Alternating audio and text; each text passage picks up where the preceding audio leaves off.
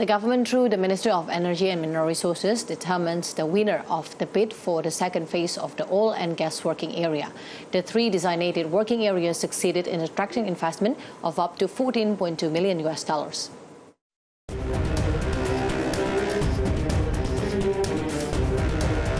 The Minister of Energy and Mineral Resources, through the Director General of Oil and Gas, determines the winner of the second phase of the 2022 Oil and Gas Working Area Direct Bid Auction for the Bunga, Peri Mahakam, and Sangkar working areas.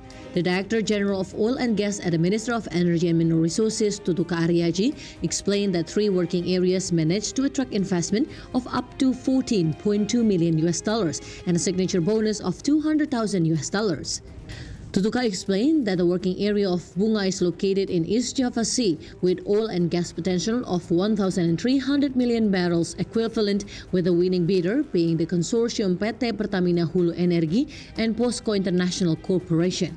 For the Peri Mahakam working area, the government received a 3-year exploration commitment of up to $7.2 million and a signature bonus of $50,000 with the winning consortium of PT Hulu Energi and ENI Indonesia Limited.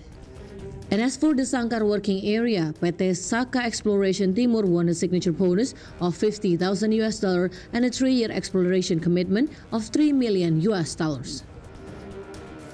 Dengan penetapan pemenang lelang ini, total keseluruhan formil pasti 3 tahun pertama masa eksplorasi dari ketiga wilayah tersebut adalah 14,2 juta US dollar. Meanwhile, currently the regular auction, namely Working Area Bows, is also still running. The success of the Working Area bid cannot be separated from the government's effort to increase investor interest, such as improving the forms and main provisions of the cooperation contracts to make them more attractive. From Jakarta, Ade Firmansyah for IDX Channel.